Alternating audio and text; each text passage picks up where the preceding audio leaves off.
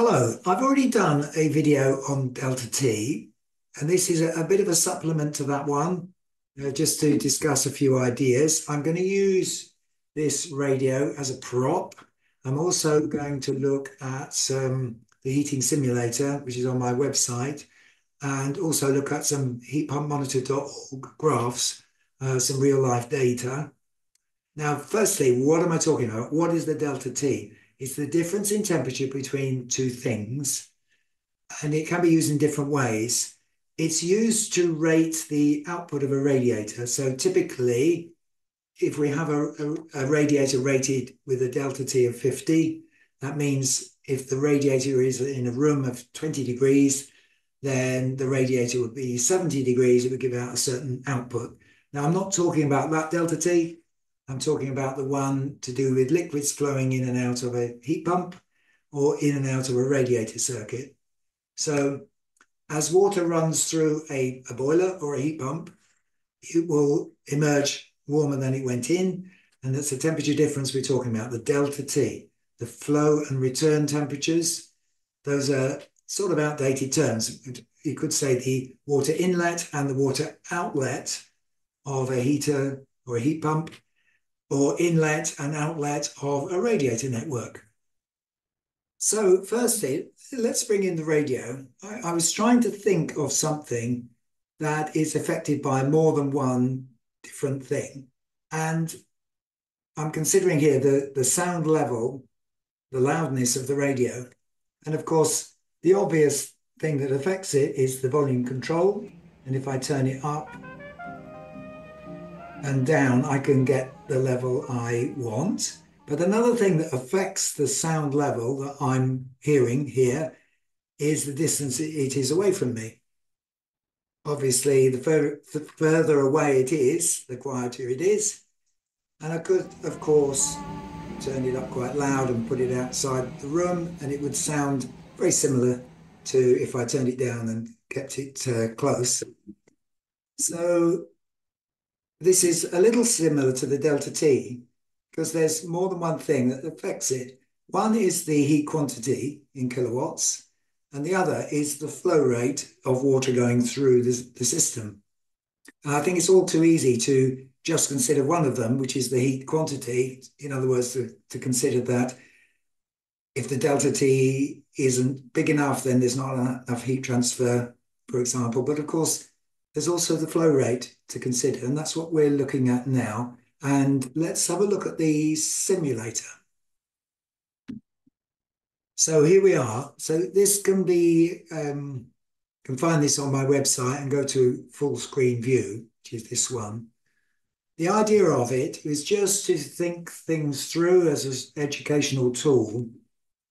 I'll just explain what it is. It's a normal panel radiator with water flowing through it and an electric heater here. I chose not to have a heat pump just to keep it simple. It could be a boiler or any heater. So the electric heater is probably the most simple. And in this case, we've got 1.7 kilowatts of electrical power going into it. This can be varied on the left. We'll come to that in a minute. So all of this heat will be transferred to this water, which is flowing through. Here we've got a circulation pump, pumping it through the radiator. Now, after a little bit of time, this will find a sort of steady state. And the 1.7 kilowatts of electrical power is converted to 1.7 kilowatts of heat here.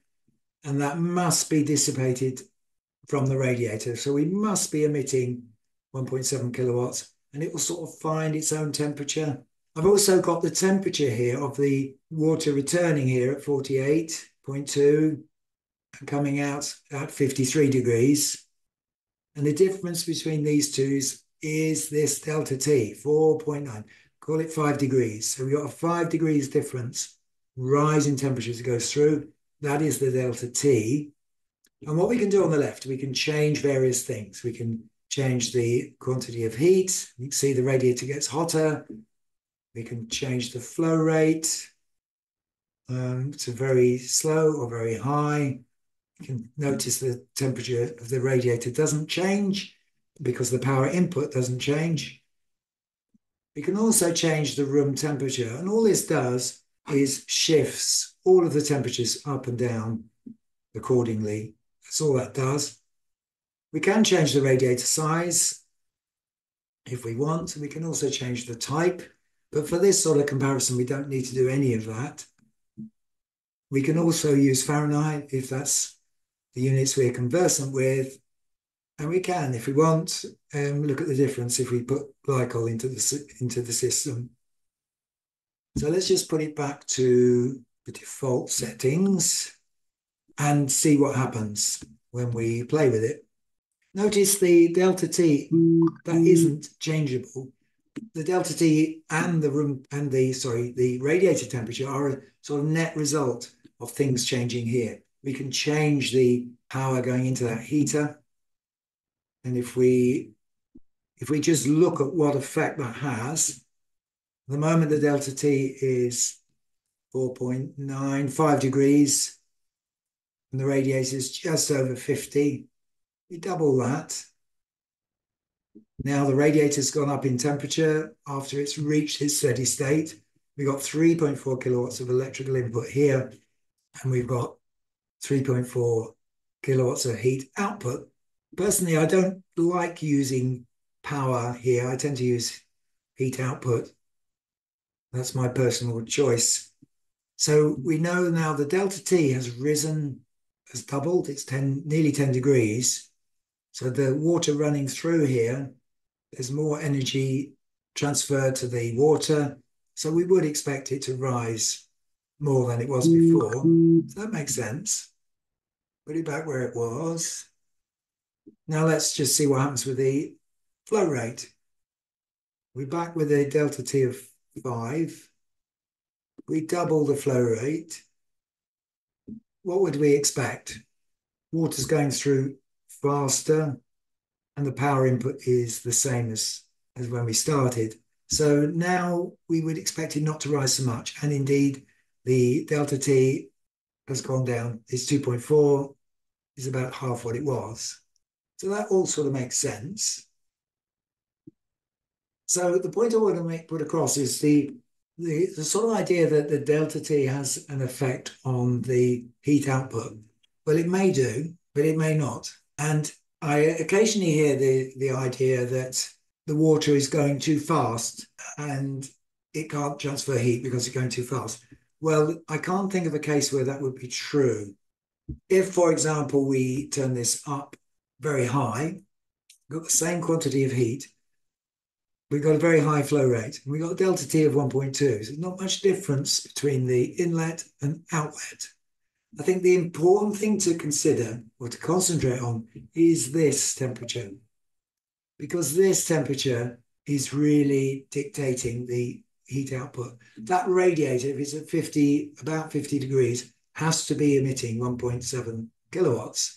The only way it wouldn't do that is if we put a duvet over it or something, covered it. It must do that. We could have a infrared camera and look at that radiator and tell fairly accurately how much heat is coming off. Doesn't matter what the delta T is or the flow rate is. It's all down to the surface temperature of the radiator. Of course, one of the problems with this would be noise, really, and pump energy. There's no need to circulate at such a high rate.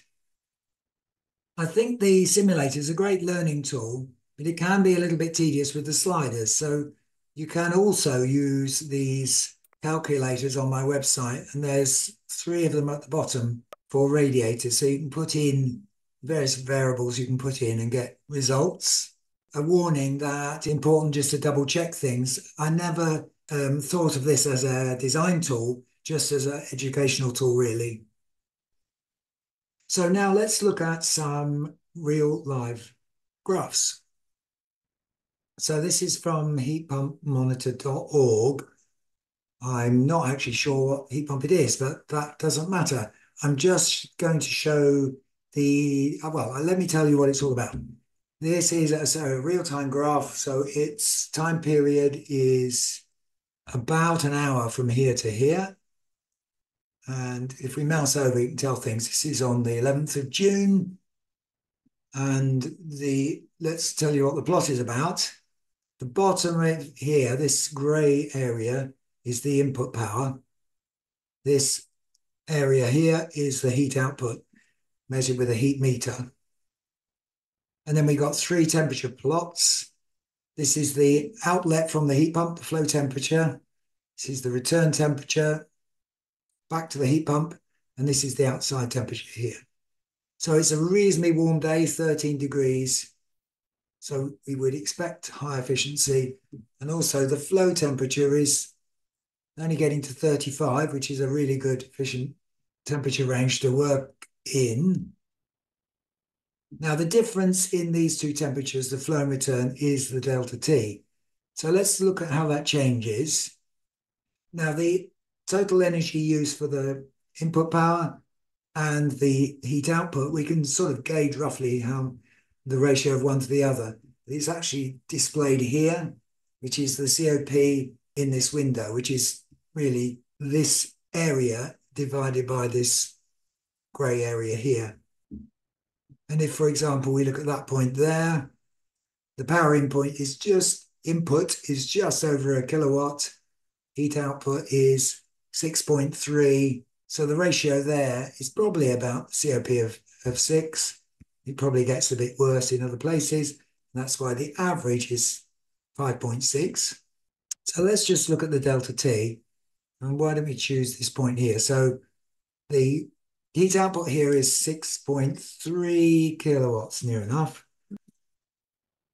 The flow temperature reaches, get it on that line, 35.6, let's call it 36 degrees. Return temperature, 30 degrees, that's nice round numbers. So we've got a delta T of 6 and a heat output of 6.3. Now let's look at this low point here. So the heat output is around 3 kilowatts. And the flow temperature is 34.7. Turn temperature at that point is 31.8. So pretty well 3 degrees delta T. So these are all very nice round numbers. We've roughly got, to be honest, we've got about 6 kilowatts here with a delta T of 6. And we've got 3 kilowatts here with a delta T of about 3. Now we know from that the flow rate is probably constant. And the nice thing about these graphs is you can look at extra things. Well, we can actually look at the average heat output and the average power input consumption, and the ratio of these are that COP there. But we can add the flow rate, and there we are. A very level output flow rate, which is what we expect, because the heat output and the delta T are both going together in the same proportion. It's always interesting just to see what happens here. So the flow rate goes up, increases. We can see the flow and return temperatures go down. Well, obviously at that point, an extra zone, an extra radiator has come on, which has made the flow rate increase. Some colder water has gone in. And then what's happened is, after a little bit of time, the compressor has revved up a little bit, and up comes the heat output. And then as it levels off, as this temperature rises, it starts to back off again. Okay, so that's an example of a system, almost certainly with a fixed speed circulation pump. Now let's look at another one, which has a circulation pump that modulates. So here we are, a very similar type of graph. And we can see this period where the compressor revs up, speeds up, I should say, for this initial part, and then drops down. And this is it reaching its maximum, which is 5.7 kilowatts. And then as this temperature rises, the input drops down, the output drops down. Now, from the last graph, we could see that the delta T, as it dropped down, got narrower and narrower. But without even looking at the data, we can tell that these lines are fairly parallel. I don't know why it's doing this modulation. Not necessarily a problem. I don't know why it's doing it though. So now if we look at the circulation, the flow rate, we don't expect it to be linear or level, and it's not, because as it starts up, it goes to probably maximum, I don't know, 20 litres a minute. And then at this point here, it's decided it's going to turn down a little bit. And then it goes down in different steps, modulates around a little bit. So if you were looking at the delta T, you wouldn't glean anything about the heat output. The heat output's changing, but the circulation pump is actually responding to that heat output. It's trying to keep the delta T to probably 5 degrees. Is it 5 degrees? Let's have a look. At only 1 point, 28.7 and 31.3. So I think that's delta T of 2.6, which is quite close. But then because the flow temperature is 30, it's not surprising we have quite a low delta T, which is good. So back to the simulator briefly, there's a couple of points I wanted to make.